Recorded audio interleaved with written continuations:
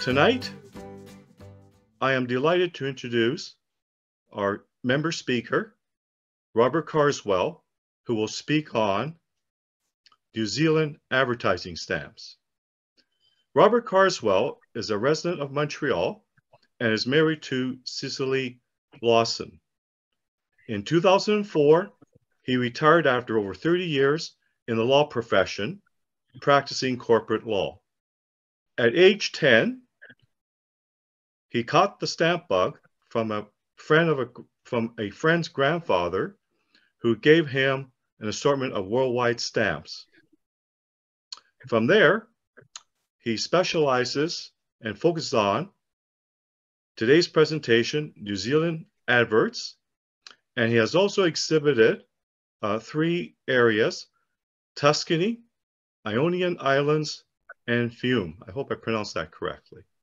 He is a member of the mainstream national philatelic societies, including the Lakeshore Stamp Club in Montreal and the North Toronto Stamp Club in Toronto. So it is my pleasure then to welcome Robert Carswell as our guest speaker tonight on New Zealand advertising stamps. Thank you, Andy. I'm particularly happy that David Foote and Jean Wang are present tonight because they're responsible for me becoming interested in this. People like John Wilson and Ingo Nestle and so on know that I collect lost causes. The Confederate States and Fiume and New Republic and Ionian Islands and so on. Well, this particular cause has to be the most lost of them all. A bunch of really cheesy advertisements printed on the back of stamps and that lasted in the public domain for 7.5 months in 1893 doesn't exactly, grab the attention of the world. But those of us like Jean and Andrew, and David rather, know that it's got a certain strange appeal.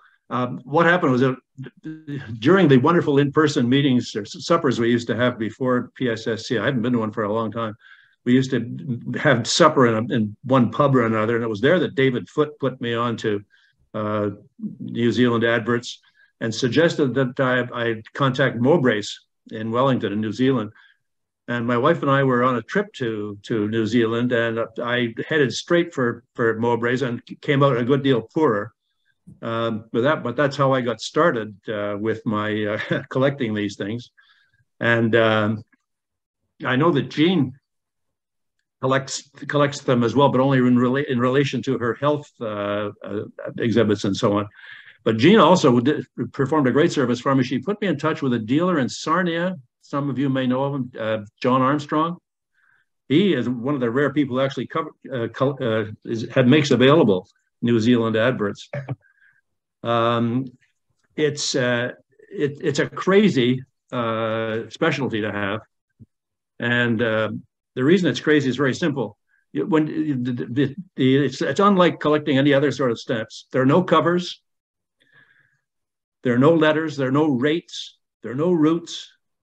The denominations are secondary, and to put it mildly, they're not beautiful. So how do you justify collecting those? Well, I don't know how you justify it, but I do it.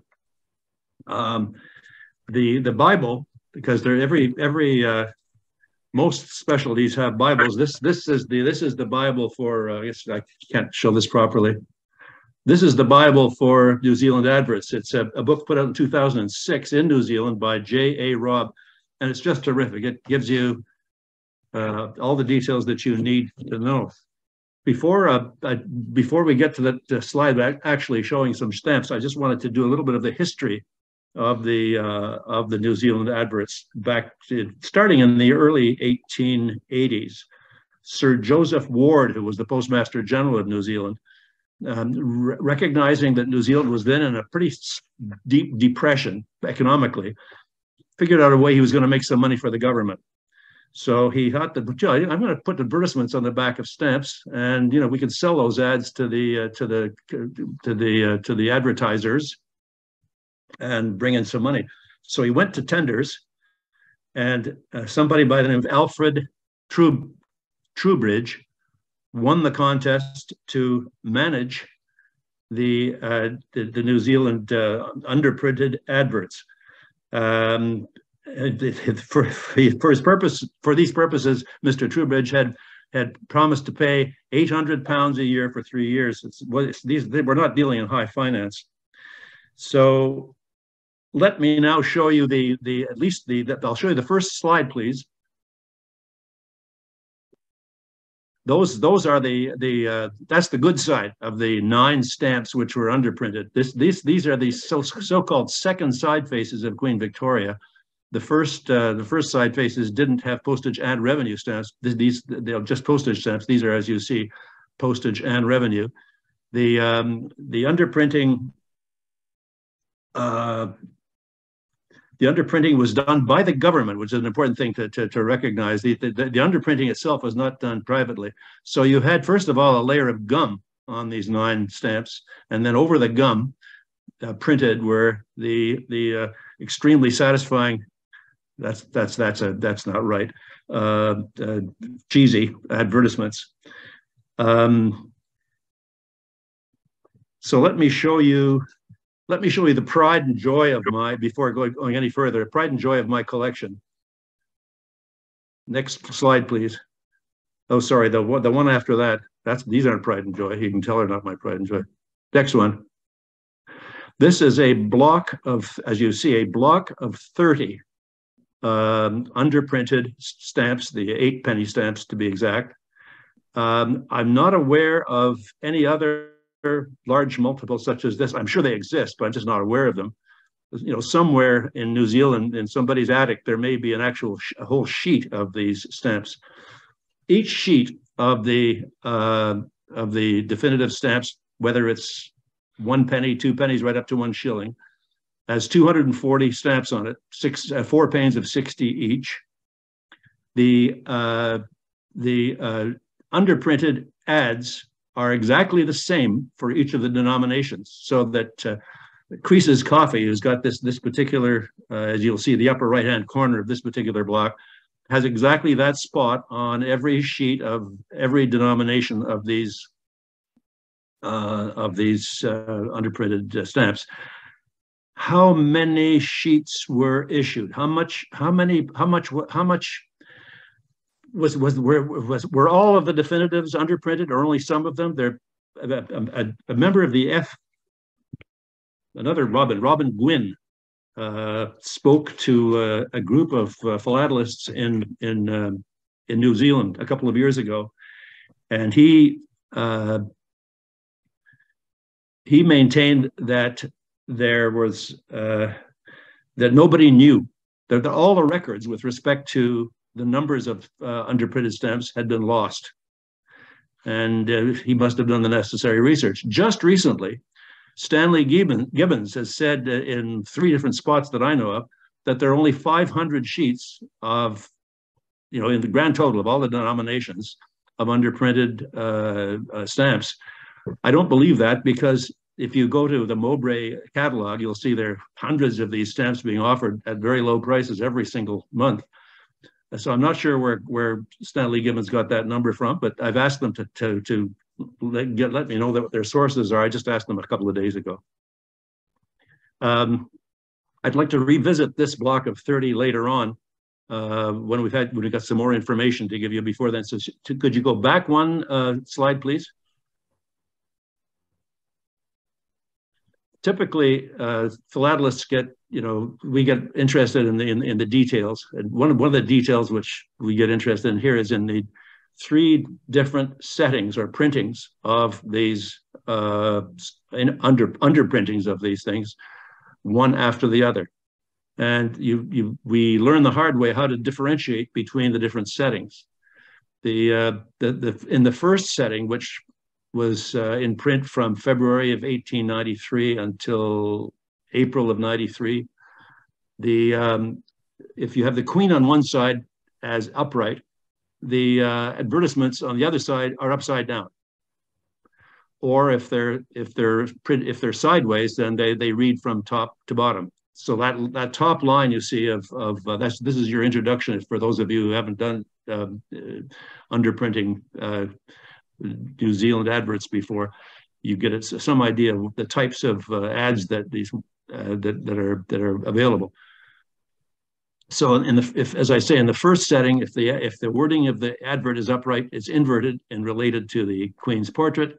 In the second and third settings, it's upside down and relative to the Queen's portrait.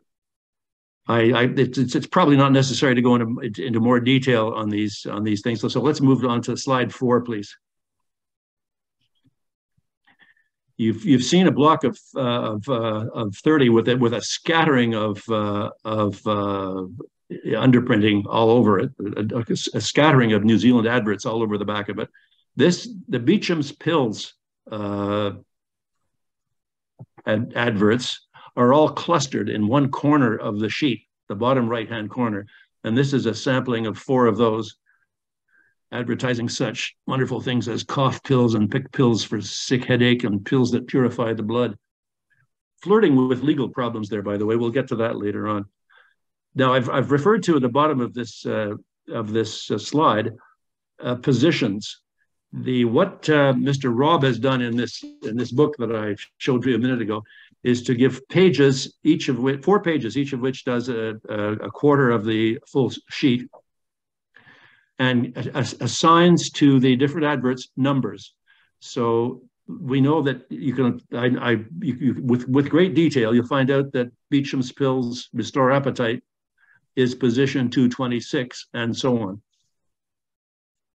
It's quite an art to identify the different positions of these adverts, all 240 of them. You could just imagine. In Quebec, we would call it a travail de Benedictin, a monk's work. Next slide, please. Here's a slightly larger, rather nice block in third setting. And then 3 individual stamps. These are all on, I suppose a Brit would say tuppenny stamps. Have I got that right? You can see how invariably the gum discolors the ads, because of course the gum lends a sort of a beige background to them. Bonington's, we'll discuss the individual advertisers in a little more detail later on, because they're fun. And you can see why they might be, with such things as Bunnington's Irish Moss, Universal Specific for colds, Fry's Cocoa, which you're probably familiar with, Sunlight Soap, which everybody knows, and down below Beecham's again, and a single dentist, that sort of thing. Next, please. And here's some more. I'm showing these mint blocks first because they're all very hard to come by, and they're the best. They're the best looking. They're the only eye candy that anybody could possibly allege that New Zealand underprints could provide. These are on the 3-penny orange yellow and 3-penny slightly darker yellow stamps, and you can see the selvage on the bottom block, and the bottom block also has a watermark line across the top. These stamps are all watermarked, but I've not gone into that detail for the purposes of this presentation. Next, please. Beecham's Pills. I'm sure you've all heard of Sir Thomas Beecham, who was the conductor, probably one of the world's best known classical music conductors, based in London.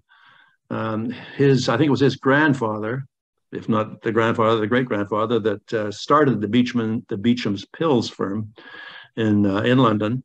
It was probably because of the success of Beecham's Pills that Sir Thomas had enough of a nest egg that he could take to do the musical studies.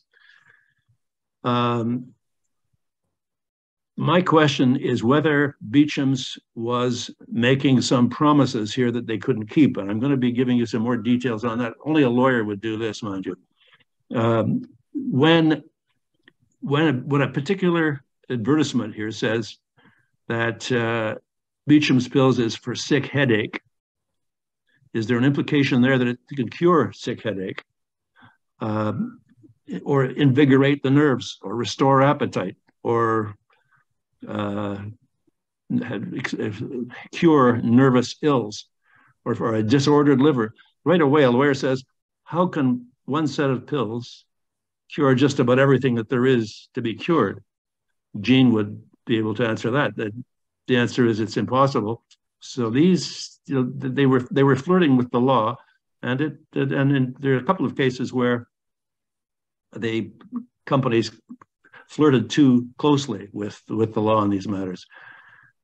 So these are kind of fun. There's some on here that are female complaints. Ooh, we don't talk about such things. Constipation. So they get pretty close to the line. Chest afflict. Anything you care to name, Beecham's pills will cure.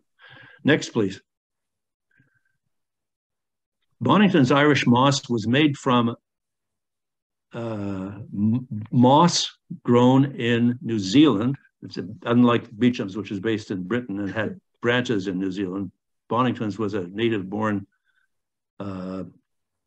company. Charles, could you possibly give zoom that a bit? Oh, thank you very much. It's hard to read those without the zooming. But again, Bonington's gives you a prompt and effective remedy for lung disorders. If you have a cold, you should use it right away. Every dose of Bonington's Irish moss is effective. For asthma, you should use it. For bronchitis, you should use it. Singers should use it. Stop coughing. It's obviously something that's intended as a cough or cold remedy. The question is, does it do what it claims to do? So again, the lawyer has to ask this question. Next, please. Then we've moved to the biggest advertiser, Sunlight soap, which of course is still going strong, based in London, at least it was then. It had 28 messages, 28 advertisements on the 240 stamp sheet. It was by far the largest participant in the whole initiative. Can we zoom in on that, please, Charles? So this is pretty good too in terms of claims. Sunlight soap, if you go by the wonderful advertisements on the back of these stamps, on the one hand, should be used in washing lace, ladies' lace, that top row, third from the left. If you go down a couple of rows, it also is used for washing dogs. And also and would you believe, washing prize poultry? My question there is, this isn't a lawyer's question, this is a layman's question. How the hell do you wash a chicken? I don't get that. But if you do, you must be sure to use Sunlight soap because it never disappoints.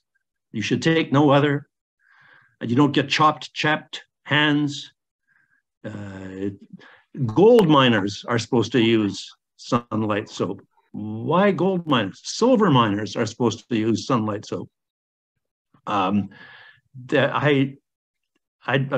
guess that means miners with their dirty hands from working very hard in the mines, that they need a particularly strong soap. This is the same soap that is used to clean lace.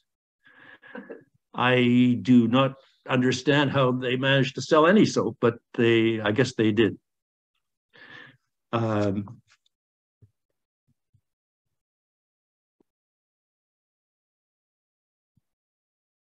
I guess I should at this point tell you about the famous case of the carbolic smoke ball.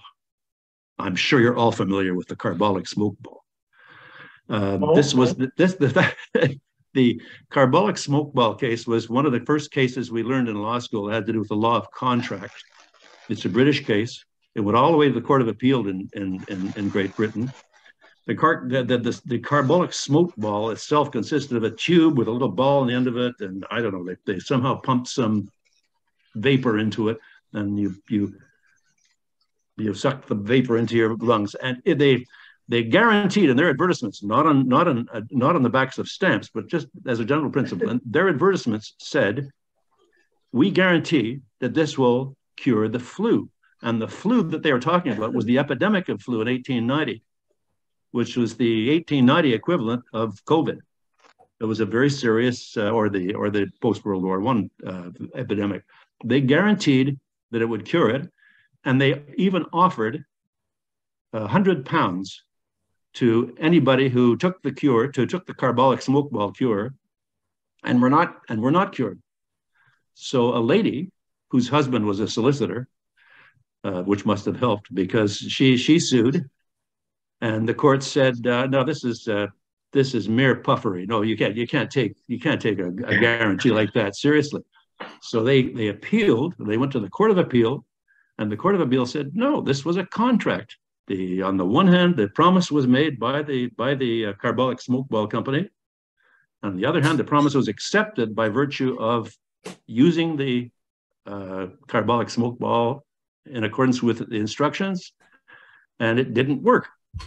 So the court ordered that £100 and costs and interest be paid to this lady. This was a major victory. So would this apply to companies like Bonington's or Sunlight? So that remains to be seen. But there was one case where it actually was litigated in New Zealand, and we'll get to that. The next slide, please. Yeah, I'm wanting to show every one of the different advertisers, which is the reason for having for the sort of random look of these things. But these are the smaller advertisers. Lockheed's only had 6, and Strange only had 6. Strange, it is interesting, because Strange was apparently had the largest department store in New Zealand. Lockheed sold perambulators and baby carriages. That's what they advertised. And then, as you see, Creases tried to sell coffee, and Punica was selling whatever. They've lost track of Punica. They can't locate them even now. They're selling food products. Next, please. Then we get to, where's McBean? Lower left, McBean Stewart's new cure for asthma and diphtheria. That promise, if it is a promise, it says it's a new cure, so I suppose it's an undertaking of some sort. That was taken to court, and not to court. It was taken to the governing body of medicine in New Zealand, which held that McBean Stewart had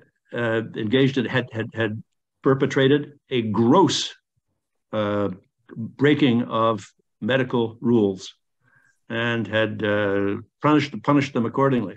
So there is one instance where at least one of these advertisers was held to account for making a statement that couldn't be true, to find a new cure indeed. They thought this was medical fraud. We've seen lots of medical fraud, even in most recent days, as you well know. One of the curious ones on this page is the Cadbury's, because it doesn't say buy Cadbury's chocolate bars. It says this space is reserved for Cadbury Brothers.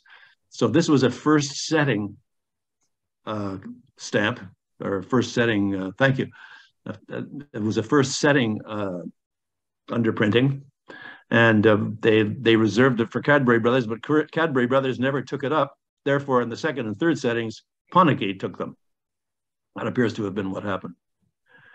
And then one of my favorites, of course, is Flag Pickles. If you move a bit to the right there, Charles. Excuse me. It's above that. Isn't that great? Isn't that a terrific? That probably is an effective ad for pickles.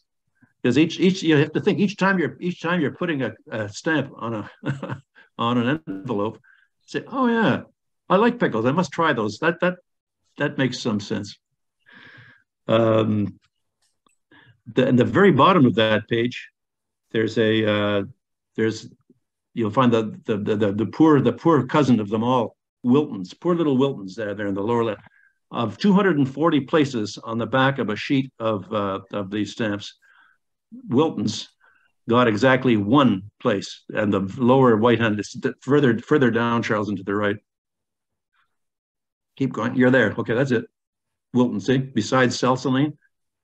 So the interesting thing for me, it has nothing to do with this topic, is that my grandfather lived on Waterloo Street in London, Ontario, between St. James and Grosvenor. And down the street, down at Waterloo Street, 2 or 3 houses, was a pharmacist, name of Wilton, Milton, if you could imagine, exactly the same name, Wilton's, excuse me. As a kid, I used to go over there and play with my friends. That has nothing to do with anything. I realize that. So you see, there's a tremendous variety in the numbers of ads, in what's advertised, in the risks that are taken by the advertiser, and you can see why people would be fed up with them. They're pretty cheesy, and the New Zealand people did rise up in opposition to this whole to this entire business. We think. There's an exception, however, to every rule. Next, please. Oh yeah, there are odd colors involved. You can always tell that you can identify some settings by the color. And green underprints are quite valuable in relation to the usual colors, and blue ones even more so. For all that's worth, you can see a few of them there. Next, please.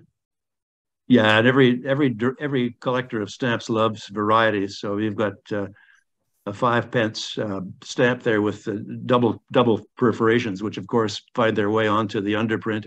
You've got Mr. Gwynn, who lectured the philatelists in Christchurch a few years ago, said that these 12 by 11.5 underprints, that is to say, underprints on stamps that are perforated 12 by 11.5, are very rare indeed.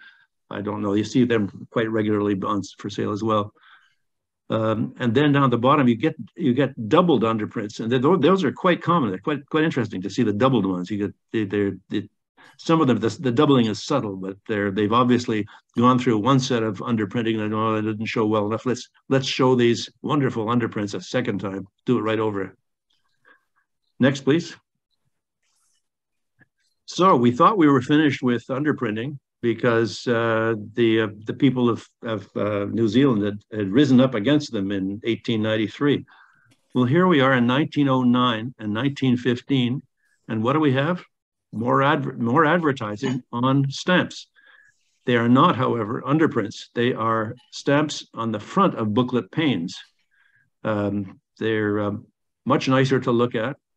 And they advertise such things as Abdullah Egyptian cigarettes, Dainty's Embassy chocolates, Dainty's Nice biscuit, and Jay's fluid, which is some sort of disinfectant. Have you heard of it? No, I feel like that was Jay's from Northampton. Yeah, it's a Jay's. It says here that Jay's is a disinfectant fluid for external use, used by gardeners, for patios, greenhouses, driveways, and drains. And so that they got, anyway, at least the stamps were not disfigured. It's only the selvage that got disfigured, if you can talk about that.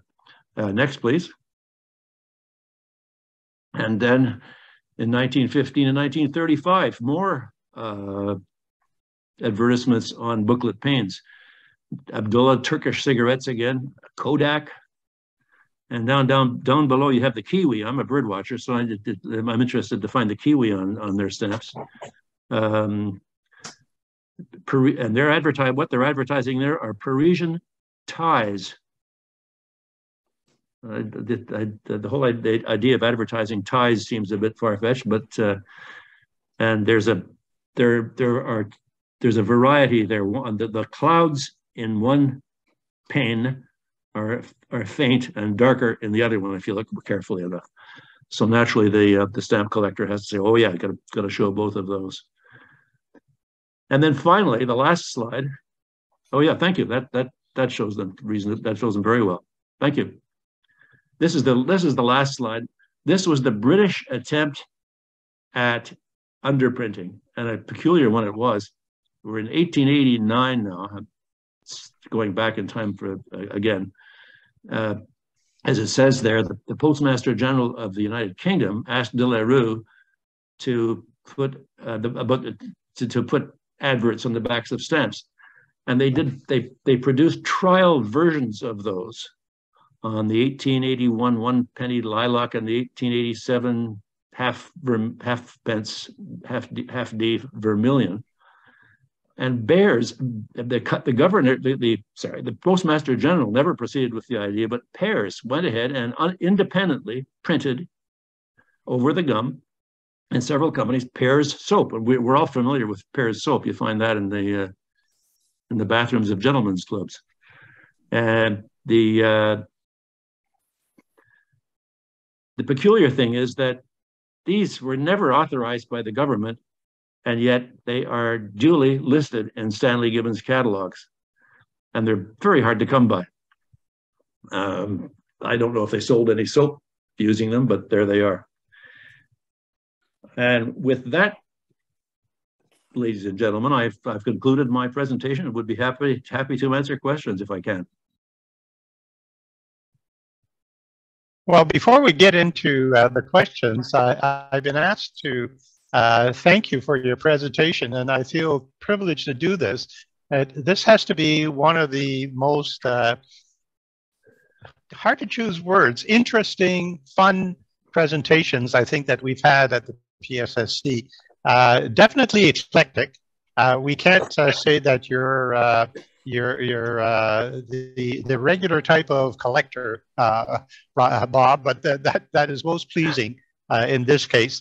You're having fun with what you're doing, and you're showing us that we should look at the other side of our stamps every once in a while. Heaven knows what we'll find there. So thank you very much for your presentation. You're welcome. Pleasure.